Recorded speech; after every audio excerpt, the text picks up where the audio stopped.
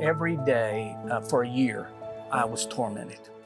And can I tell you, since that time, years ago, since that time, I'll have seasons where some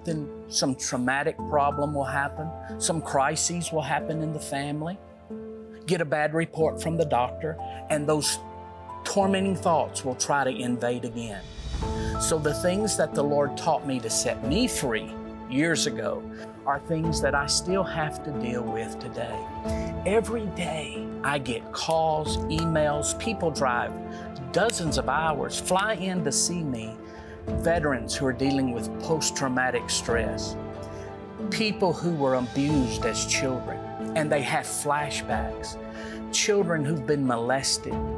people who are dealing with some type of traumatic moment in their life, and those thoughts, those images, those scenes just keep hitting them.